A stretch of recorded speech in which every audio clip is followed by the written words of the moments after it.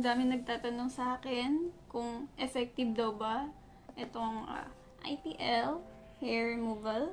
Nabili ko siya sa Shopee. Almost 3 months na. Then, since then, ang dami na nag-chat sa akin kung effective daw ba. Because they are planning to buy dun din sa shop na pinagbilhan ko. So, ito ang kasama niya. Meron siyang, of course, ito, yung device. Then, yung pang shave and plug. Meron din siyang user manual. Meron siyang 5 intensity. For first timers, yung intensity 1 lang muna. Nung unang ginamit ko to, nakakatakot kasi yung tunog niya. So, nakakaba. Tapos may mga nakita pa akong reviews na ang sabi is, nakakasunog daw. Then, sabi pa, come on! Then, may nakita pa ako mga reviews na nakakasunog daw ng balat. And meron pa ako nakita na kapag daw ganito kayo, wag daw yung dikit na dikit. Kailangan may space. Kasi, masakit daw pag sobrang dikit. Then, ayun, maririnig nyo. Ito yung tunog niya. Nakakaba. Ayan. Para siyang, may fan kasi siya sa loob. Ayan. So, nakakaba siya. Then, yung flush kasi, sa umpisa yung flush, parang ayan. So, ayan. Ito. Teka, off ulit natin. Paano i-on? Ayan. Pinutin nyo lang matagal. Ayan. Tapos, ayan. Dito nyo makikita intensity. Intensity 1. Pag gusto ko taasan yung intensity, pinutin lang ulit tong on and off. Ayan. Intensity 2, 3, 4, 5. Ito, doon na siya mag-i-start pag pindot mo to. Nung umpisa, 1 lang yung ginamit ko. Dahil nga dun sa mga reviews na nakita ko. Then after ko gamitin yung intensity 1, kinabukasan parang wala naman nangyari. Kasi mabilis ako tubuan ng buhok. As in, pagka-shave or pagka-pluck ko parang ngayong gabi, kinabukasan pagising ko, meron na agad nakalabas. So, ayun. Kaya I decided to buy this also. Okay, first, kailangan linisin niyo yung skin.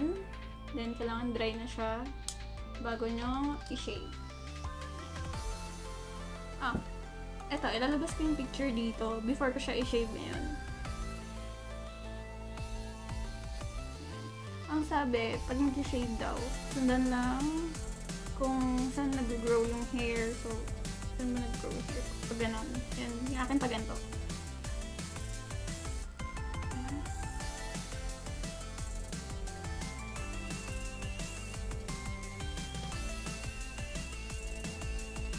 Hindi naman ako nasusugatan.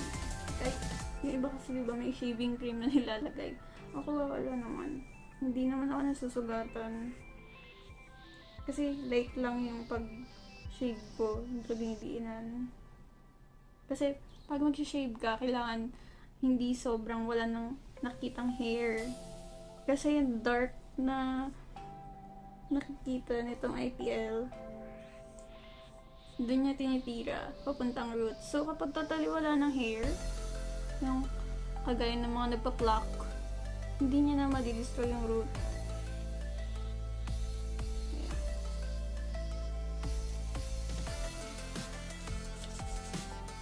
Okay, start na natin. Muna mag-start tayo. Dahil nakakadamage ito na ice. Ayan. Pindutin lang matagal para mag-on. Ayan, narinig yung tunog. Parang aeroplano. Nakakatakot sa umpisa. Sa umpisa, kinakabahan din ako eh. Dahil sa mga reviews na nakita ko, sabi, nakaka-burn daw ng skin.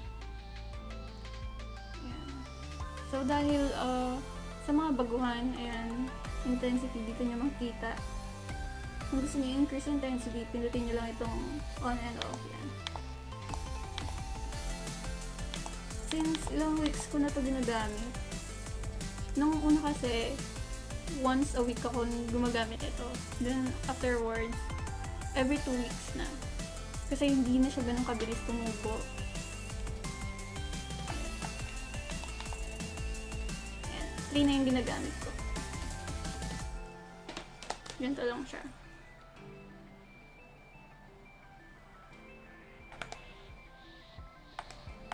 Hindi siya masakit. Ayoko yung may sariling, kasi meron tong automatic eh. Kaya lang, nakakaba kasi siya, hindi mo i-expect kung kailan mag-flash yung ilaw.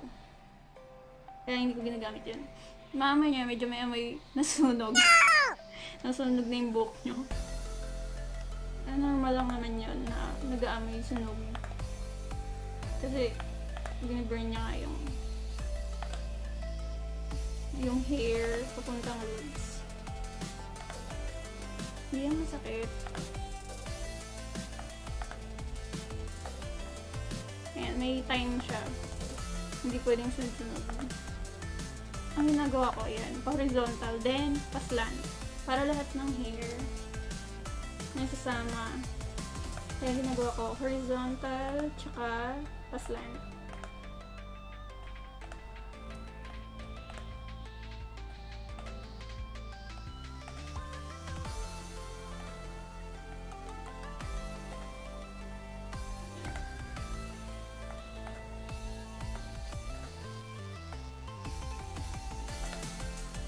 Ganun lang.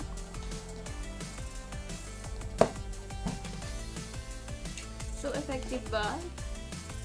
Sa ngayon, hindi ko pa masasabi, pero nag-improve naman, di ba? Na-reduce yung hair growth. And, dati, every 1 week, nagpa-pluck na ako. Pero ngayon, every 2 weeks. Ayan, after na gamitin tong hair removal IPL, ang kailangan gumamit kayo ng lotion or moisturizer na may UV, especially kung lalabas kayo. Kasi nakaka-dry daw ng skin to. Kaya kailangan ng moisturizer na may UV. And so after natin gamitin tong hair removal, kailangan natin magbigay ng moisturizer na may UV, especially kung lalabas tayo. Ang ginagamit kong moisturizer is itong Lopulent Radieux ng Real. Yan. Yan. Lopulent Radieux. Lightening cream siya na merong SPF 30. Yan. Meron siya SPF 30.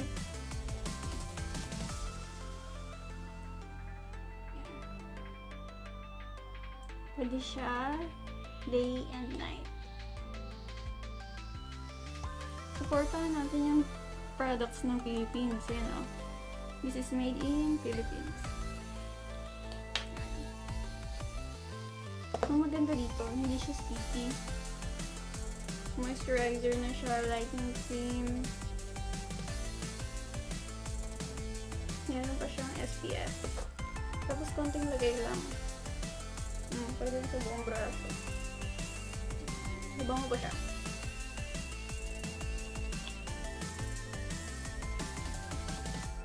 So, yun. Sagot sa tanong nyo, effective ba itong IPL Hair Removal? My answer is maybe.